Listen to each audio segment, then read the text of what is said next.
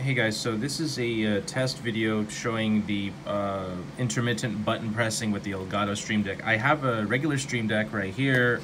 This has never given me any problems. This worked perfectly. I just received the Elgato Stream Deck XL, and this is the problem. So this row right here, I don't know if this button is also doing it, but these three buttons right here are constantly being pressed.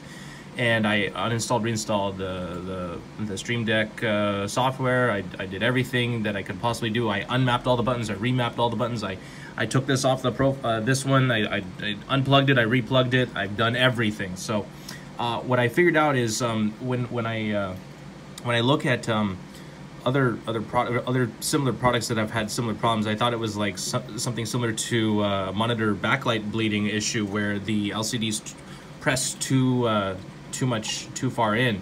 And so I was like, okay, well, maybe that's what's going on here. And I think it might be the issue because I don't know if you can see, but these buttons are constantly being pressed right now, so it's spamming these keys. So if I actually physically tweak this, and this will probably void the warranty, but this is a defective product anyway. So anyway, you see when I'm flexing it, how it just fixed itself. Now they're all unpressed. So I think it's a problem in the manufacturing process where these faceplates are being pushed in too far, and it's causing them to all these buttons in the middle to be pressed, because it's kind of a flex issue.